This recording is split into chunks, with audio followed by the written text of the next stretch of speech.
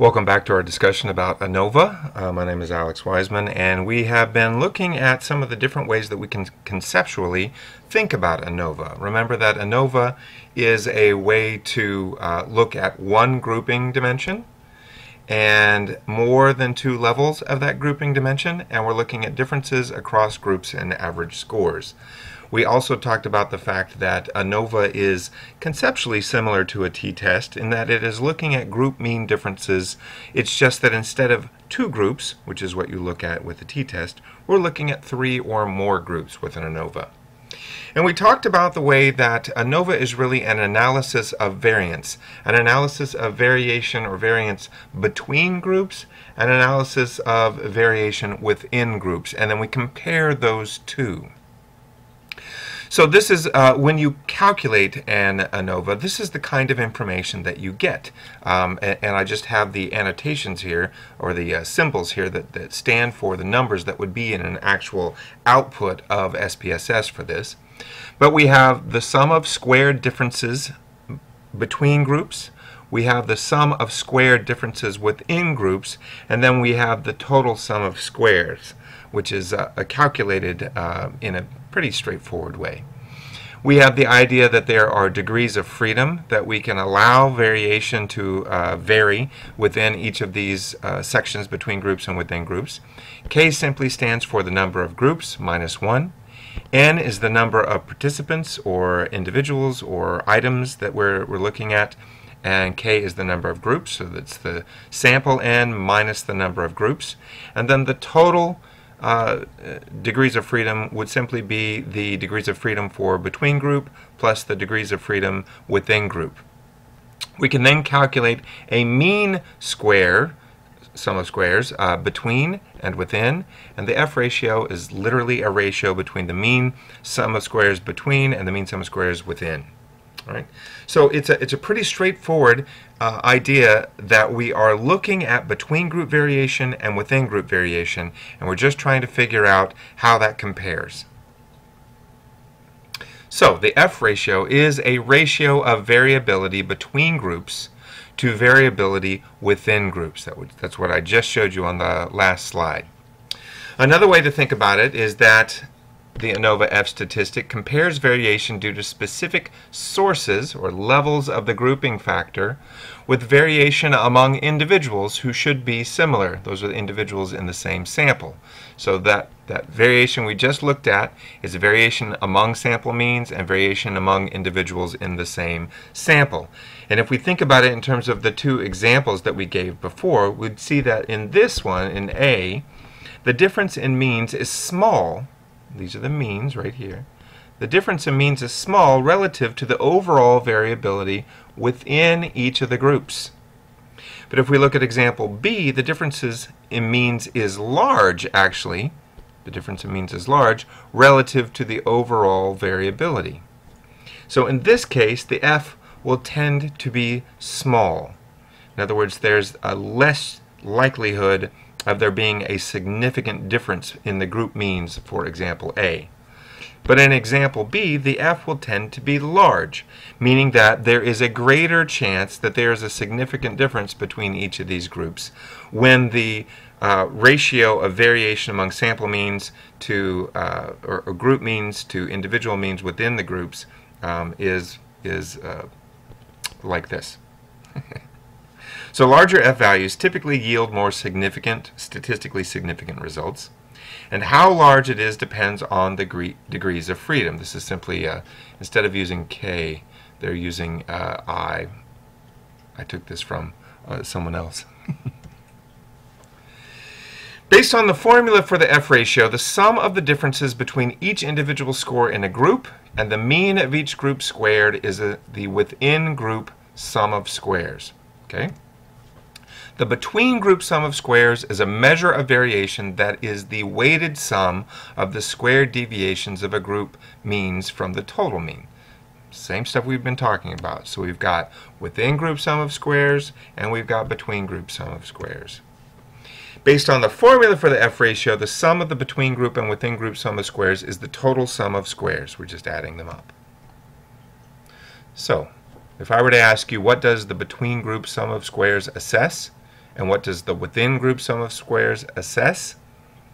Your answer would be, hey, the between group sum of squares looks at how different each group's mean is from the overall mean. Or the within group sum of squares looks at how different each score in the group is from the mean of that group. We know that k minus 1, or in our other example, I think it was I minus 1, represents the computation for degrees of freedom for the between group estimate, because this is the number of groups. N minus k represents the computation for the degrees of freedom for the within group estimate, because this is the sample n and this is the number of groups. Given the information below, if we were to look at this annotation, how many groups were in the study? Well, often you'll see the F statistic represented like this, where it gives the degrees of freedom annotated as subnotations. I thought it was going to tell us. So here we have, remember, it's k minus 1 and n minus k. So if 3 is k minus 1, then k equals 4. Okay? If n minus k equals 36, and we just move that over, we know k is 4. Hey, guess what? N equals 40. So in this situation, we had 4 groups and 40 participants.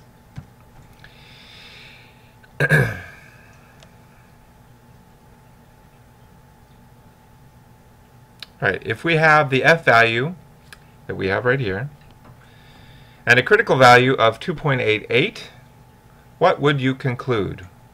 Well, we would conclude that P is less than 0.05. The probability of committing a type 1 error is less than 5%.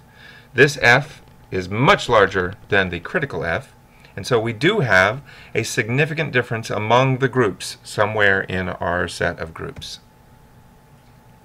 If we were to look at this is, remember, I'm going to go back just to remind you what we were looking at before. Sorry.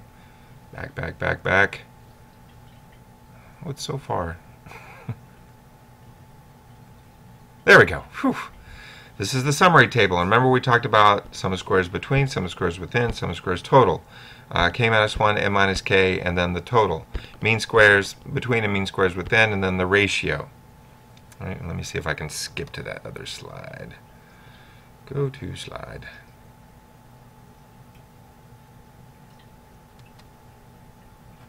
So what does this tell us? This is the sum of squares between, this is the sum of squares within, and this is the total sum of squares. We have just added them. Right? This is k minus 1, this is n minus k, and this is the total. So we know that we have 3 groups. We know that we have, 7 plus 3 is 10 participants. And so we are simply saying, look, the mean sum of squares, can you tell what we've done here? And the mean sum of squares within. So we've simply divided 2 into 3.1, 7 into 6.5. And then the F ratio is this divided by this. Lo and behold, for those degrees of freedom, this is not a significant F. So we cannot say that there is a significant difference in daily hours of television watching by education, given that whatever data we had. Now, if we looked at this kind of information, we could start to make some guesses about what might be happening based on what we know. Do you think there are any significant differences between group means if we look at high school information about post-high school opportunities by Saudi students' post-high school expectations?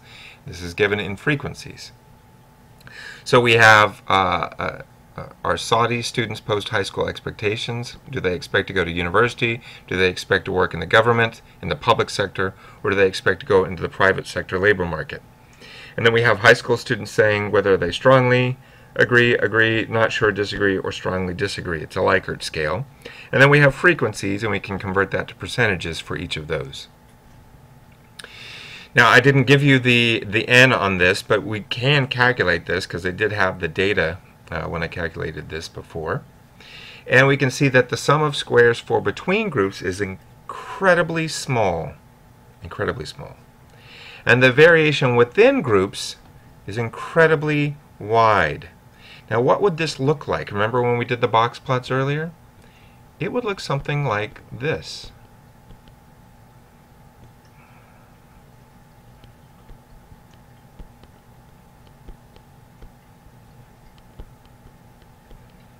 Do you see how there's no variation between the means, really? So that between group variation is very small. And there's a huge amount of variation within each group. So the within is very large. And what do we know about when we have a very small between group difference and a very large within group difference? Well, we know that the F will tend to be incredibly small, which it is, right? Even though we have a very large N. And so as a result, there's no statistically significant difference that we can calculate among these various groups. Right? That's the way it goes. But we can visualize that using the information that we have in our output. So, some reminders. Simple ANOVA is also called a one-way analysis of variance. It's one way because there's one grouping factor. How is ANOVA similar to and different from a t-test? Well, it's similar to a t-test in that the differences between means are examined. But the biggest conceptual difference is that there are more than two means, or more than two groups, usually three or more. Simple ANOVA involves testing the difference between the means of more than two groups on one factor. That's all we need to remember right there. One-way analysis of variance looks for differences between the means of more than two groups. How many times can I say that? Now, if I were to say what is not a requirement for simple ANOVA, we could say that testing the influence of more than one factor at a time, as well as a combination of factors, is not required because we are talking about one way. Right? So we're not looking at more than one factor. We're only looking at one factor at a time. And we're not looking at a combination of factors. It's one factor at a time. The ANOVA formula, which we just looked at in that table, compares the amount of variability between groups to the amount of variability within groups. And the average difference between groups, as the average difference between groups gets larger, the F value increases. In other words, there's a better and better chance that that computed F value is going to be larger than the critical F. Remember that ANOVA is best described as an omnibus test, meaning that we can only find whether or not there's a difference somewhere between the many groups that we have. But we don't know specifically which groups are significantly different from one another simply by calculating the F for an ANOVA. So an omnibus test refers to a test that examines the overall differences between means. That's why ANOVA is an omnibus test.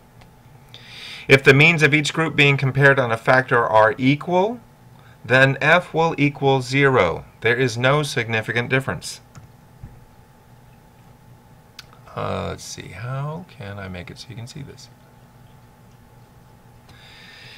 If we had this information, we know that some people are more susceptible to hypnosis than others, and that people who are highly suggestible have a vivid imagination and fantasy life. This can lead us to hypothesize that the ability to recall dreams will also be affected by hypnotic susceptibility. We can calculate this, and I will use this sort of silly example to show you how we can use SPSS to calculate an ANOVA in the next screencast.